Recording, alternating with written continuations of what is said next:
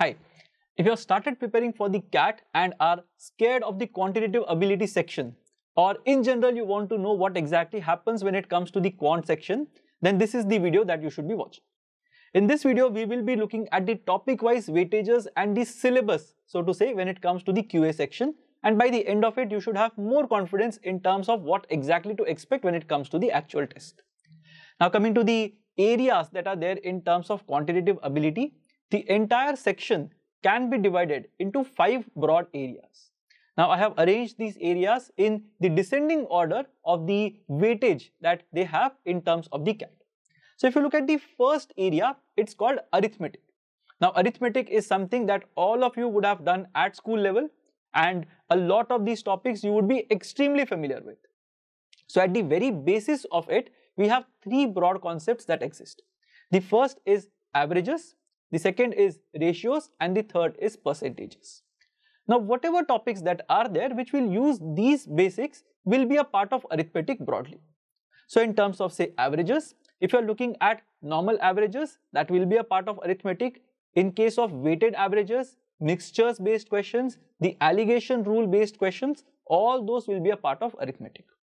In terms of ratios, if you are looking at questions that involve proportion, variation, all those will be a part of arithmetic. At a deeper level, if you look at ratios, questions involving time, speed and distance, and time and work will also be considered as a part of arithmetic. In terms of percentages, questions that involve basic percentages, successive percentage change, profit and loss, simple interest, compound interest, all these will be a part of arithmetic. So, all these topics that are fairly straightforward in nature will constitute the broader area of arithmetic. And the good news here is that arithmetic has historically contributed to a larger weight than any other area that exists in terms of quantitative ability. So, in this case, we had 40% of the questions appearing from arithmetic. So, to give you a context, if there are 22 questions, let's say in the quantitative ability section, then out of these 22 questions, roughly 9 to 10 questions will be from arithmetic. And that explains to the importance that arithmetic has in your overall preparation. So, in terms of recommendations as well, it is highly recommended that you go through the entirety of arithmetic and don't really leave any of these topics that I spoke about as an option. So, make sure that you have a good understanding of all these topics, which will allow you to at least make sense of 40% of the test. The second area that we are looking at is algebra. Now, in terms of algebra, broadly you can divide the entire syllabus into linear equations, quadratic equations and polynomials. There will be a lot of sub-area topics as well that you will have to get better at. So, in terms of say quadratic equations, we are looking at topics like finding out the nature of the roots of a quadratic equation, finding out the sum of the roots of a quadratic equation, the product of the roots of a quadratic equation, how exactly do two quadratic equations behave, how exactly does it work in terms of inequalities, how to plot these equations on a graph, and all those things you will be required to know in terms of algebra. In terms of polynomials as well, whatever was applicable to quadratic equations will also be applicable to polynomials. And that will constitute the entire topic of algebra.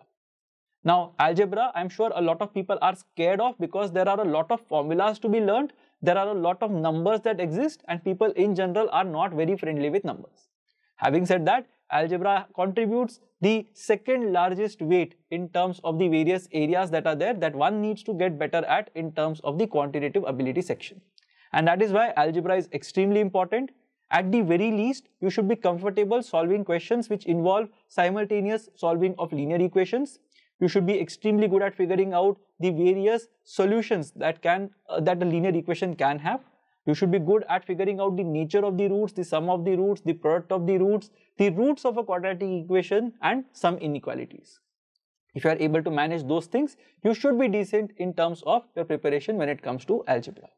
Now, if you look at these two areas together, 40% and 25% will together give you 65%, which means that if you do these two areas properly and you know the concepts inside out, you will be able to make sense of at least 2/3 of the entire test. So, to give you a perspective, when it comes to CAT 2022, Algebra contributed to roughly 5 to 6 questions in each slot when it came to CAT 2022. And if you would have attempted arithmetic and algebra, you would have probably been able to solve 15 to 16 questions when it came to the QA section. In terms of the third area that we are talking about, in terms of CAT, it's geometry. So in terms of geometry, you have to be very good in terms of two-dimensional figures, three-dimensional figures, and coordinate geometry. So when I say two-dimensional figures, they include the basics of points, lines, angles, then triangles, quadrilaterals, polygons, circles. So that is what we are looking at in terms of two-dimensional figures. You need to be very good in terms of the formulas that are there for the area, for the perimeter, the various properties that will exist, and so on. So all those things you need to be good at when it comes to two-dimensional geometry. In terms of three-dimensional geometry, we are looking at basically prisms and pyramids. So in terms of prisms, we are looking at parallelopipes, we are looking at cuboids, we are looking at cubes. In terms of pyramids, we are looking at topics like, say, cones, we are looking at spheres and hemispheres, and so on. So all those things will be useful in terms of three-dimensional geometry. In terms of coordinate geometry, there is a rare situation here and there wherein you will get a question from coordinate geometry which will require you to apply the direct formula that exists. So distance between two parallel lines, distance between a point and a line, finding the coordinates of the centroid, finding the coordinates of the vertices of a triangle, finding the coordinates of the vertices of a parallelogram, and so on. So all these question types can exist when it comes to coordinate geometry. Now geometry as a whole has roughly 20% weight when it comes to the actual CAT, which means that out of say 22 questions, you will be able to expect 4 to 5 questions from geometry. Now geometry as an entire area seems to be very vast because there will be a lot of properties that will be there to remember, there will be a lot of formulas that will be there to remember. In a lot of cases, the questions are visual in nature, and the better you are at visualizing eventualities and going from point A to point B in a visual manner, the better you will be at geometry. So geometry compared to algebra will have lesser number of numbers as such, but if you look at the overall context of geometry, it's a lot more visual, and there is a good amount of time that you will spend while solving questions that are based on geometry, although you might not exactly write everything on your paper. So that is where you have to be careful in terms of geometry as an area.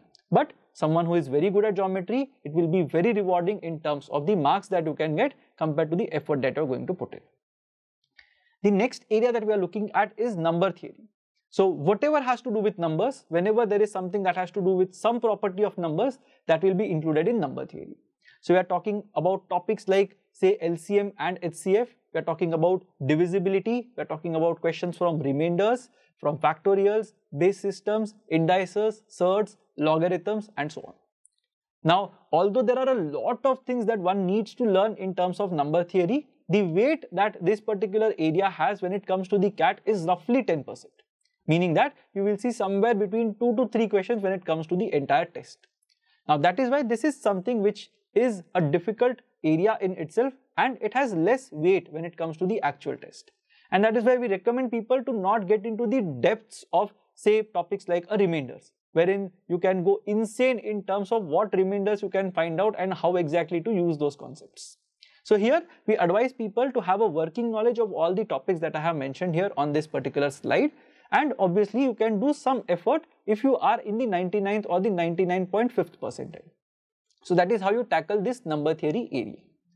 The last area that we are talking about is modern math, wherein we have topics like permutations and combinations, probability, set theory, sequences and series, and so on. Now again, this contributes to roughly 10% of the overall section, which means that we will have roughly 2 to 3 questions from this entire area. Now again, in terms of PNC and probability, you need to be very good in terms of visualizing the various outcomes that are possible. You need to be very good in terms of applying the AND OR rule. So where do you need to multiply? Where do you need to add? Where do you need to write the positive cases? Wherein do you need to eliminate the negative cases? All those things have to come to you by instinct. And when I say instinct, it basically means through a lot of practice.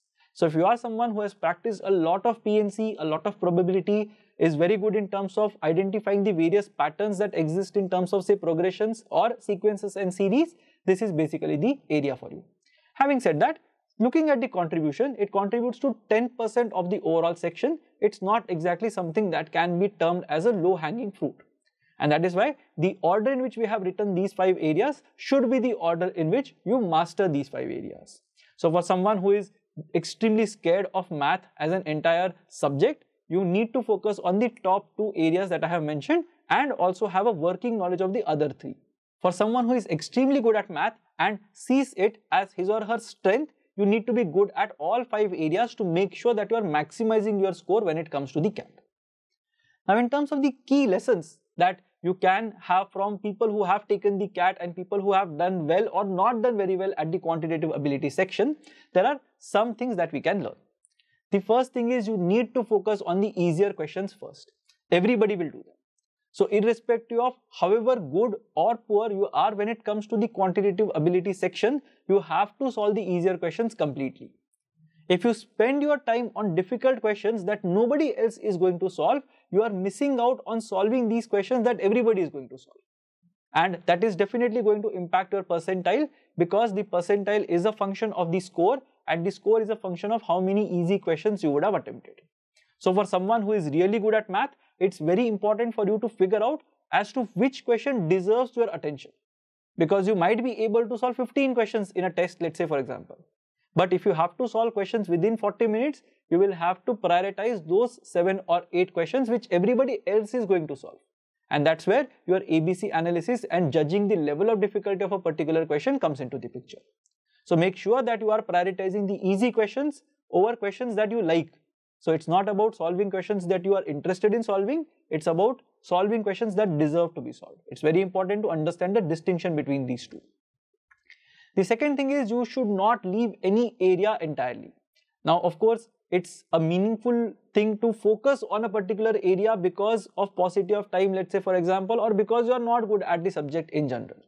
But having said that, don't leave the entire area blindly. Make sure that you have a working knowledge of the concepts that are there in a particular area. So let's say for example, you are not very comfortable with permutations and combinations. In spite of that, you should put in an effort to understand where exactly to use NCR, where exactly to use NPR. You have to understand where to use addition, where to use multiplication. So that concept of and or should be something that you are very comfortable with. You should know how exactly to select objects, how to deal with repetitions, how to deal with derangement based questions. So these question types are the ones that are very straightforward, and it should not take a lot of effort from your end to understand these. You might want to skip topics like arranging similar objects into distinct groups, say for example, or going into geometry based probability. So all those things you can maybe leave at this point in time, but at least have a working knowledge of the basics of permutations and combinations. The third thing that you can learn is do not go for shortcuts without understanding the underlying logic.